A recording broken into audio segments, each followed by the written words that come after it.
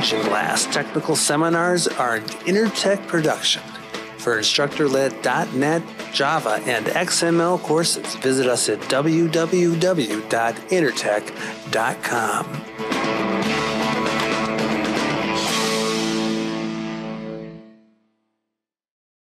So let's get to the JVM. That's what people are mostly interested here, the JVM and the application-specific configurations. So with a JVM, we have a just-in-time compiler. Typically, that's going to be the Sun's hotspot virtual machine. And when you have a 32-bit system, this is going to default to what's known as their client compiler. This is a compiler that's optimized for a smaller footprint. If you have a larger system, say 2 processors that's 64-bit, has over 2 gigabytes of RAM, then what you're going to be looking at is using the server compiler. This is optimized for a larger footprint. In addition to the compiler, we have the heap to consider. So the heap is where all of your objects and metadata about the classes and objects are stored. If you have a 32-bit system, the max size, the theoretical max size is a little bit bigger, but the real max size that you can usually have for your heap is around 1.4 gigabytes, and that varies. And that really depends on how many other things you have going on in your system. So why would we want smaller or larger heaps? Well, obviously if we have a larger heap, we can store more objects and we don't run the risk of dealing with out-of-memory exceptions and things like that. Unfortunately, larger heaps can also take longer to garbage collect. So there's a lot of give and take whenever you're dealing with performance measurements and optimizations. So I want to talk a little bit about the heap so we understand exactly how this is organized. And this becomes more important as we look at garbage collection. Garbage collection, we will see we have 4 different options for garbage collection. And it will vary depending on how we want to treat these different areas of the heap. So the heap is organized into 3 main areas. This is the young generation, the old generation, and the permanent generation.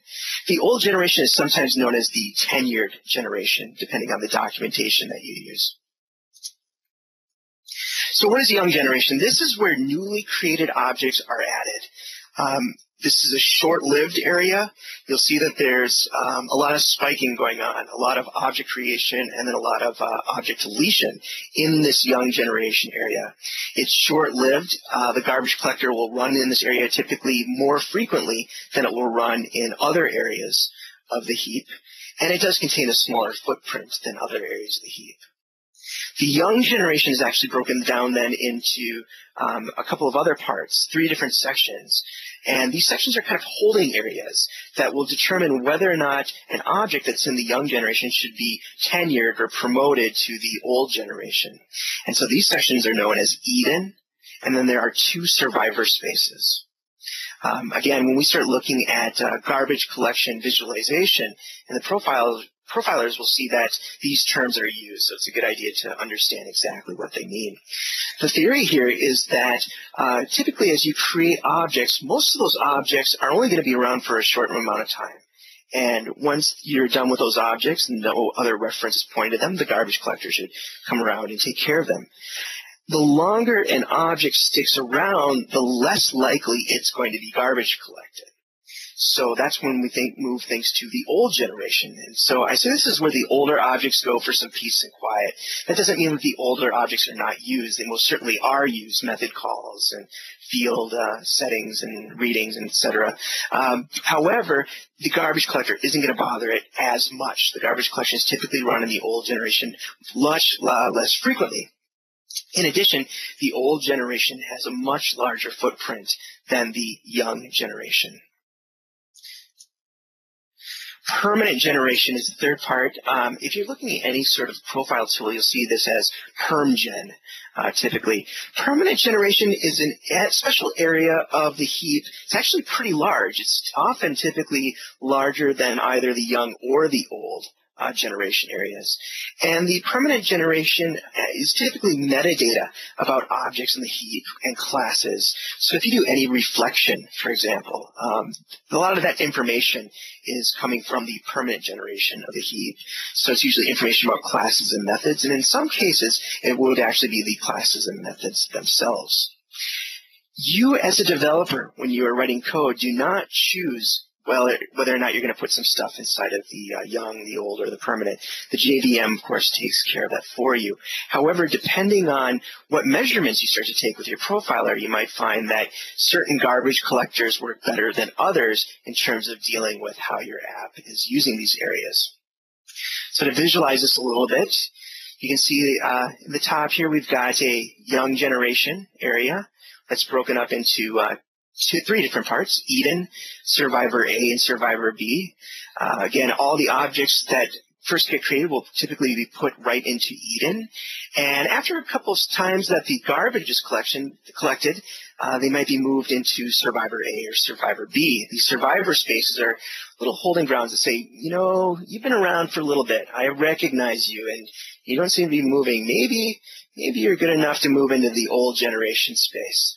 So after a while, depending on the algorithm, things that are inside of Survivor A or Survivor B might be moved to the old generation. And there's actually some algorithms and situations where something in Eden might be directly moved to old generation as well. So the garbage collector. Why do we care about the garbage collector? In fact, for a lot of people, one of the best features that they get excited about when they learn about using Java is the fact that garbage collection is handled for us. We don't really have to think about, well, I'm saying that with a caveat because we do have to think about, but we think that we don't have to worry about object creation, allocation, and deletion. And this is in part true. So, for example, in the C++ world where you have to actively delete objects, we run into two problems frequently. One would be we could have an object that's in the heap that would be deleted before all of the references pointing to that object were deleted, meaning I just took something out of the heap, and now when I try to call a method on it, it's gone. It's been removed even though I didn't want to remove. So that's one problem that we don't have with Java. Second problem would be if we got rid of all of the different references that were pointing to an object on the heap. Well, now it would be a loitering object or a memory leak where the object is taking up space on the heap, but nothing's pointing to it, so nothing can actually reach it. And in that case, that's a problem that we don't have with the Java virtual machine. So garbage collector does help us quite a bit. It manages the heap by removing dead objects, and really the garbage collector is also important. It'll deal with defragmenting our garbage collection area, our heap. It'll deal with allocation as well. So JDK6 comes with 4 different garbage collectors. A lot of people don't know this. We don't have just one single garbage collector. There's 4 different ones that you can choose from. Each are optimized for different types of configurations. Now, regardless of which garbage collector the JVM selects for you or which one you decide to use explicitly, and I will talk about how to do that coming up in just a little bit, most will employ what's known as a stop the world collection. Meaning that if your application is running and the garbage collector has to run, then it's going to stop the application from running while it's processing doing the garbage collection. This is much more noticeable in terms of performance when you're using a single processor, a serial collector, which we'll examine in just a little bit too. So therefore, you need to be concerned about how frequently is that garbage collector going to be run? And what kind of things are you doing in your code that might be affecting that? So we kind of want to limit the amount of large collection that can happen, since that will affect performance. But of course, it's not always there's a single right answer. You also have to balance that with maybe your application requires a lot of objects to come and go. In that case, maybe you need it to run frequently. So again, it really depends on the type of performance goals that you set, the type of performance requirements. So each collector that I'm about to outline handles the different heap generations in a unique manner. As I just mentioned a little bit ago too, the garbage collector is also responsible for defragmenting the heap. So think about it just like your hard drive. if you have a fragmented hard drive or a fragmented garbage collection area, fragmented heap, it's going to take it a little bit longer to find areas to put new objects in. If everything is defragmented and compacted together, it knows right away, oh, here's the spot that I can put this new object in, and so that will perform a little bit faster.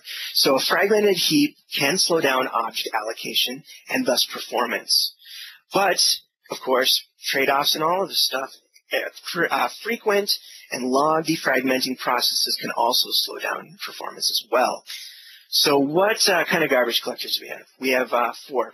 The serial collector, the parallel collector, the parallel compaction collector, and the concurrent mark sweep collector. Now, these 4 that I'm talking about are in JDK 6. For more free learning resources and to see the latest lineup of our instructor-led.net, Java, and XML courses, visit us at www.intertech.com.